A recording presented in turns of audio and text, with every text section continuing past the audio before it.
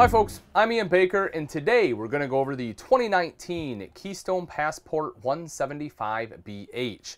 This is a great, short, little, lightweight bunk model. So if you're looking for something that's a little bit easier to tow, and you don't want to have to worry about any slides, this is one to certainly pay attention to. We'll start over here on the kitchen. So one thing that's nice, especially in a lighter weight model like this, is the fact that you have upgraded countertops. They're the seamless style countertop instead of T-mold, so that way you don't have to worry about the ends or anything popping off. Also, when you have the seamless countertop, it allows you to undermount the sink. That way you can have kind of the flush sink top cover. Now, bear in mind this one does have a little bit of antifreeze on here because this one has been winterized. Normally, of course, it's a lot cleaner. But when you flip this over, you can use this as a cutting board. And if you take a look there, you'll see the undermount stainless steel sink. So nice big sink. That way, if you have some larger, residential pots and pans, you can fit them down in there. Not only that, but you'll also see you have a high-rise pull-out faucet. Again, in an RV this size, that is very rare to have. The pull-out, a lot of times for one of the manufacturers, help take a little bit of money out to just do a normal faucet. I personally really like the pull-out. It really simplifies doing dishes. And if you have like a coffee maker, you can just take that and fill up the little pot or reservoir, or whatever it may be. Again, it just makes life a little simpler. Over to the side is your 3-burner cooktop with the glass cover, giving you that additional prep space as well. This folds up and back like so. You'll see the light here, so the knobs light up, just an added look, and you have an oven underneath. This same switch controls the light in the oven as well.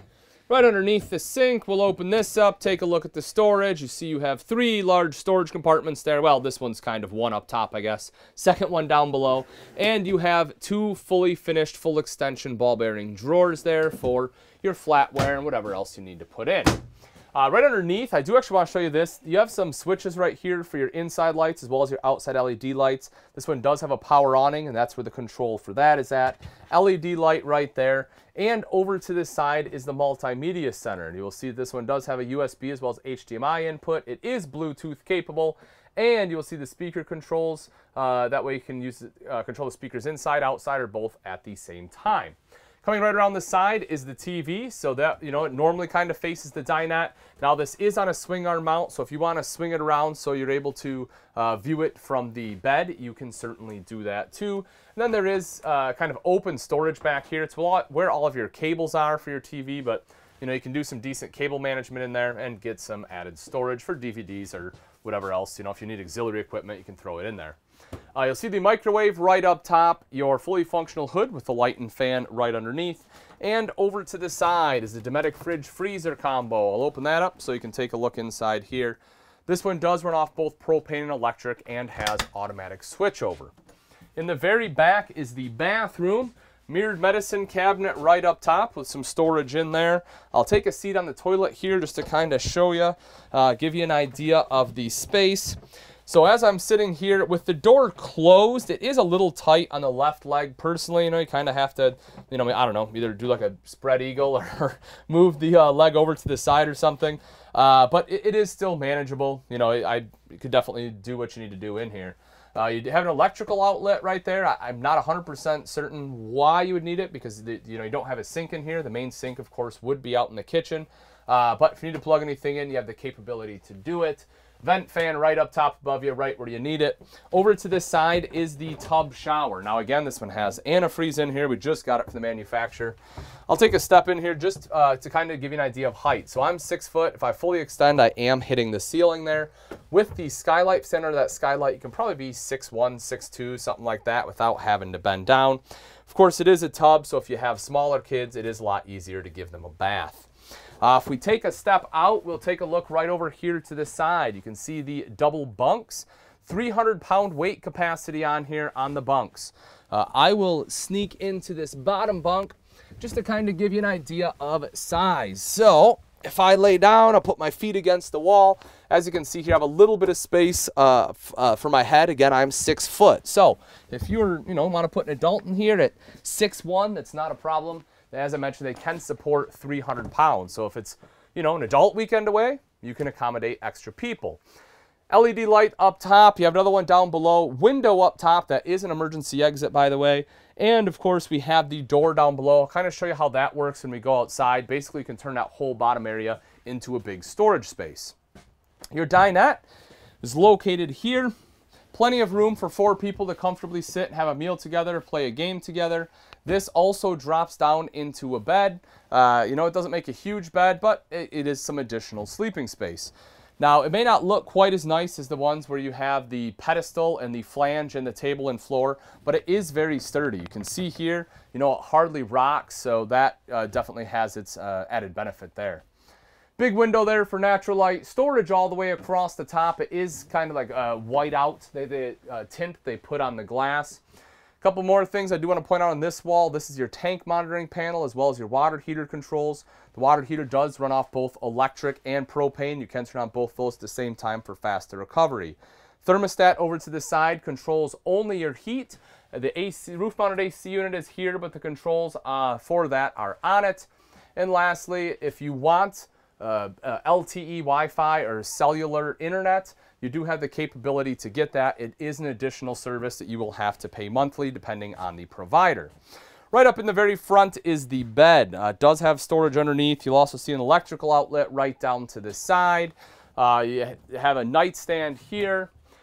Mirrored wardrobe right there with the hanging rod going across. Shelf up top. Another large shelf here. Again, just for the sake of continuity and to kind of show you the size of the bed. As I mentioned, I am 6 foot. If I scoot down right about here where the pillow will be, you know, my feet are kind of right at the edge, but not hanging off. Now that we've seen the inside, let's take a look at some of the outside features on the Passport 175BH. Right up front are your 2 20-pound propane tanks with the cover. You have your rails for your battery right behind that, and on the frame you'll see solar prep. So if you want solar, simply buy the portable panels, plug it in right there. It's already pre-wired and it'll trickle charge your battery. You'll also see the diamond etch plating here on the front to help protect the front end from rocks and debris that may get thrown up by your tow vehicle. If you take a look right down below, you will also see this one has a fully enclosed, insulated, and heated underbelly. So as long as you're running the furnace, it's putting that hot air down in the underbelly there, so that way it's helping to prevent your tanks and lines from freezing up on you. That's a pretty big deal on a smaller, lightweight camper like this. You generally don't get that. So always keep that in mind if you're looking for a lighter RV and you're planning on doing, you know, some camping later in the fall, early in the spring, when temperatures start to dip, you know, a little bit below freezing. That can be a game changer. For the pass-through, you will notice this one does have a covered hinge so that we don't have a bunch of rust coming down your door. It's also magnetic, so that way the kids don't come and, you know, slam this down and break the plastic latch. And if you take a look inside, you'll see how nice and big this actually is. Again, very large pass-through here, especially for the size of the camper. You will see that this one does have the aluminum framing as it's a fully laminated product. You will notice the light right there. That one is a motion sensor, so you can set it to that motion setting. That way, as soon as you open the door, obviously if it's night out, the light will turn on for you. Right over here is your power awning. Touch a button to roll that out. Same thing to have it go back in, and there's an LED light strip underneath for light at night. Underneath that are your 2 outside speakers, and as I mentioned, those are controlled by that multimedia center inside, but that unit is Bluetooth capable. 2 foldable steps to get in this camper, as well as the little grab handle here just for some added control when you are entering the RV.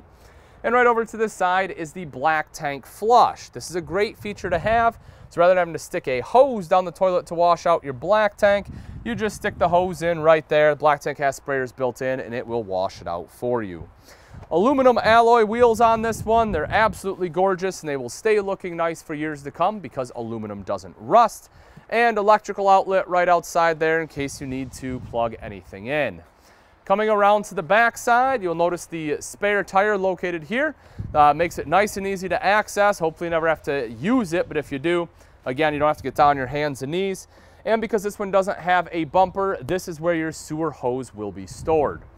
Coming around to this side, so as I mentioned, this is the door. Now, one thing I do have people ask about is essentially security. Now, this has a deadbolt on here, folks, so you can deadbolt this so nobody can open this door when your children are sleeping. They are 100% secure. Now, the reason that you want this is for the additional storage. When you open that up, you'll see a handle as well as struts. This bed just it is strut supported, goes up just like that, and you get all this extra storage space during travel, which is awesome. It really gives you a ton of extra space there. Empty it out when you get to your destination, pull that bunk back down, and you are good to go. Making our way up a little bit further, this is the inlet for the Key TV, so you'll put your cable and or satellite, plug it right into there. That will feed to the TV inside. 30 amp power cord is housed there. And lastly, outside shower with hot and cold water access, and directly above that are your water inlets, fresh tank fill up front, and city water inlet directly behind it.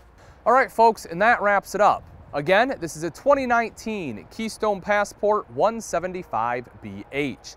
If you're interested in this short little bunk model and you'd like price and availability, simply click on the link in the description. Thanks again for watching. I'm Ian Baker, and let's go camping.